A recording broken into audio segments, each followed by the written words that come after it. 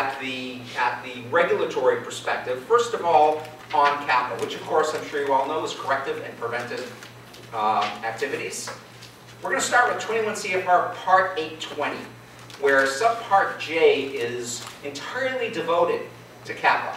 So here's a quotation from the regulation. I generally don't like to read my slides, but since this is a quotation from the regulation, I think it's important enough that we go over it and look at the words carefully. So CAPA processes shall include identifying and investigating existing and potential causes of quality problems. There's a lot of important information in that one little bullet. First of all, the and here, identifying and investigating. It's not good enough just to identify the problems, but investigating them is certainly the next step that we need to take to be able to understand prevention, which is the second part of CAPA. Another thing to look at in this quote is existing and potential. Now, we always fix existing problems. We have to. They come up, we have to fix them. How much time do we spend on preventing potential problems? Probably not as much as we spend on correcting existing problems. So it's important, if you take something away today, to take away a new mindset for your company of being in the mode of preventing problems, not detecting and correcting them, but preventing them when they are potential problems before they become real problems. Take it from me, correcting a potential problem is much easier than correcting an actual problem.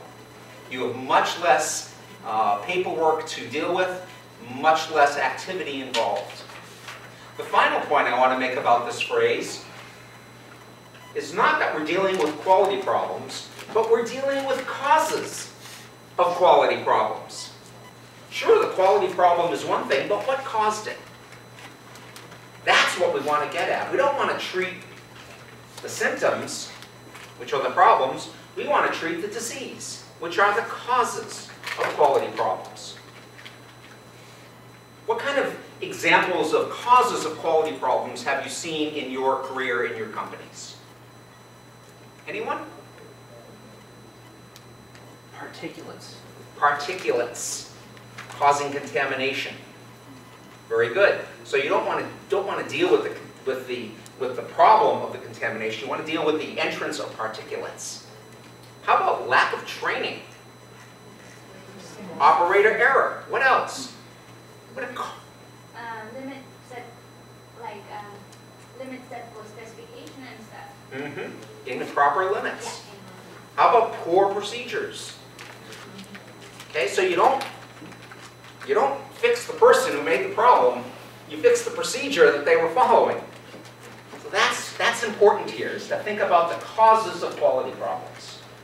Moving on, CAPA processes shall also include identifying the actions needed to correct and prevent recurrence of quality problems.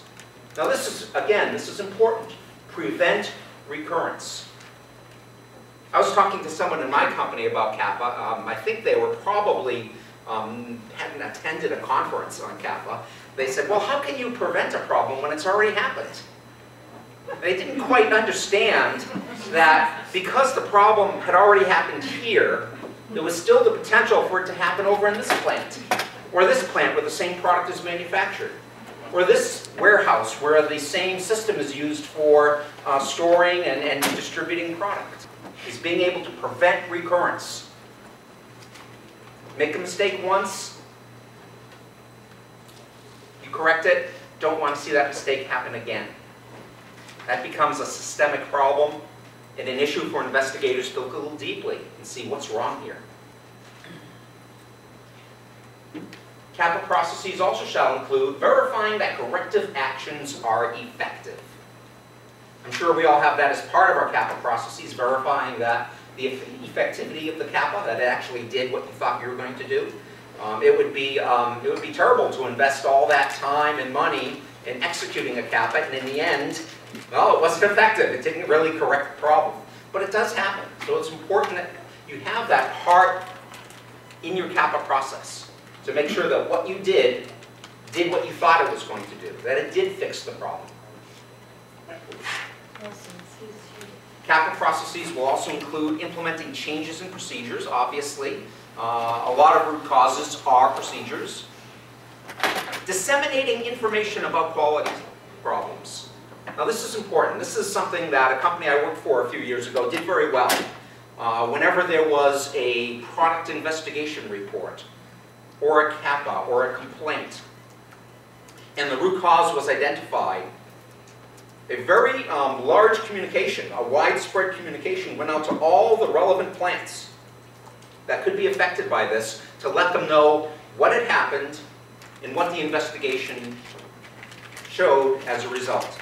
So this communication is important. It is required by the quality system regulation. You've got to disseminate information. In a way, a lot of companies are hesitant to do this because it's kind of like airing your dirty laundry. You know, oh gee, you know, we really screwed up here, and we're not very proud of it. But we have a regulatory obligation to tell other people in this company who may need to know about this what happened and what we did about it. And finally, the last part of the regulation on CAPA talks about submitting this information for management review. Very important that the executive team of your company gets a look at CAPAs and trends in CAPAs so that they can take company-wide action if they need to fix systemic problems. As you know, if you read 21 CFR Part 820, management has the ultimate responsibility and authority for quality in a company. If someone's going to go to jail, it's going to be the CEO. Maybe that's actually a good thing in some cases. But management has the ultimate responsibility. So management needs to have this information so they can review it on a regular basis and look for information. So that's the quality system regulation on CAPA.